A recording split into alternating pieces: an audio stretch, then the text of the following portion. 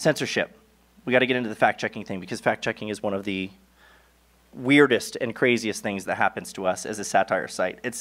People get particularly worked up when they hear the kinds of things that get fact-checked on our website, and I want to show you some examples of that. In the fact-checking age, like I said, jokes are no longer funny, they're false, and false information is dangerous. So I want to show you, these are headlines that we published on the Babylon Bee that were seriously fact-checked and rated false. CNN purchases industrial-sized washing machine to spin news before publication.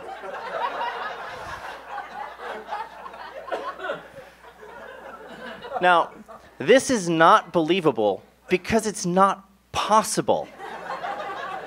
It's one of those nonsensical jokes that's just silly, and you go, ha-ha.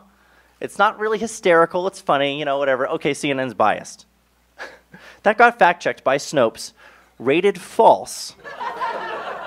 Facebook sent us a warning saying that if we continued to publish false information, our page would be demonetized and we would be deplatformed. As a result of this story. It's unbelievable. Trump, I have done more for Christianity than Jesus. Now, so back to what I was saying earlier about how there's a hint of truth in every joke. This is playing on Trump's ego, right? He's got a bit of an ego thing. This went viral on the left. There were prominent New York Times reporters sharing this, thinking it was real. And they love to accuse the right of being gullible, and we buy into this stuff. And the reason the Babylon Bee is popular is because, you know, those crazy, stupid conservatives and Republicans are so gullible, they'll believe anything. When we publish a story like this, though, they share it like crazy. California Christians must now register Bibles as assault weapons.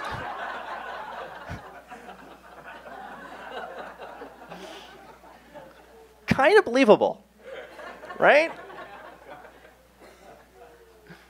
CNN praises Taliban for wearing masks during attacks. This is definitely believable. And this got shared like crazy because people believed it. Now, who's that an indictment of? Us or CNN? CNN, right?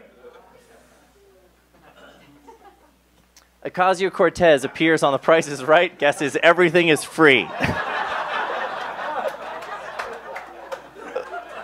It says free down here. You know, Snopes did this lengthy thing where they like researched this and they watched the episodes from that certain day to make sure this didn't really happen. They interviewed 100 people.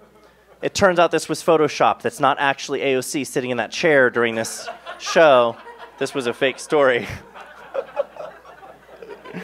You know, if you want to feed a fact checker, donate to the Babylon Bee.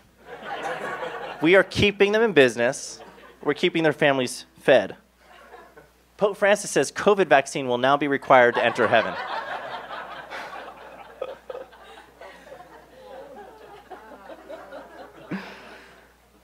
I think that's believable.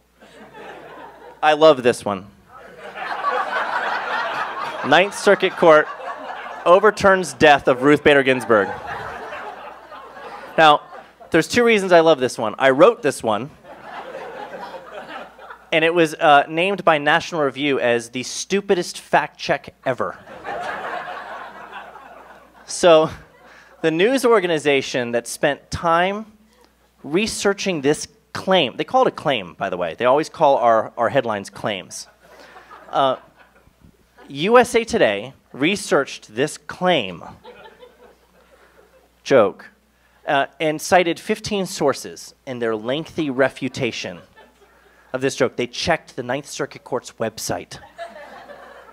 They called people, you know, they were digging, they really dug and tried to find out if the Ninth Circuit Court actually overturned the death. What would that even mean? Does that mean, was she resurrected? Like, it doesn't make, it's just like the washing machine story. It doesn't make any sense. But it perfectly illustrates the lengths to which these people go. Now, it's interesting. You know, Facebook Facebook, who we have constant problems with, we have ongoing current problems with Facebook. They're throttling our stuff like crazy.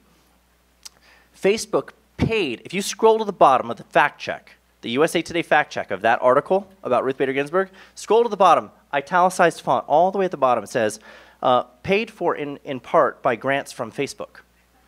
So Facebook pays USA Today to fact check jokes. The jokes get rated false, and then Facebook tells us that we can't stay on their platform anymore because we're writing false material. We're spreading fake news. It's this weird circular system where they're funding these fact checks against us and then dinging us for failing and putting out false information.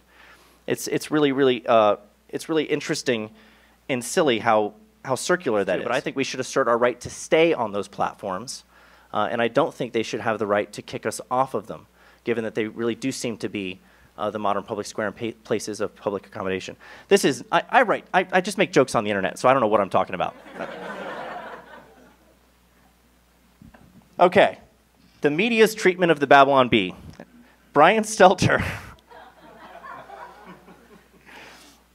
he says that Babylon Bee is a fake news site. They call it satire. It's kind of a recurring theme where they're trying to suggest. This is Donnie O'Sullivan. He's another CNN personality.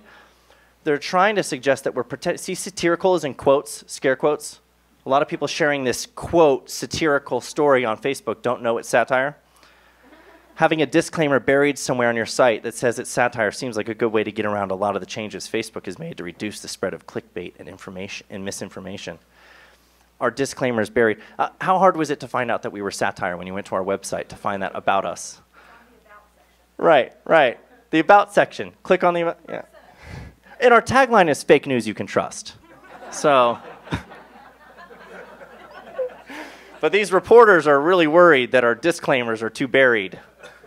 You'd never be able to know. And it's funny too, if you go, like I've shown you some headlines, if you go to, there's a lot of like really crazy photoshopped images on our site that kind of give it away that it's not real. This slide is only in here because it's cool. It has nothing to do with the presentation, but Elon Musk said the Babylon Bee is savage, and so I included it in my presentation.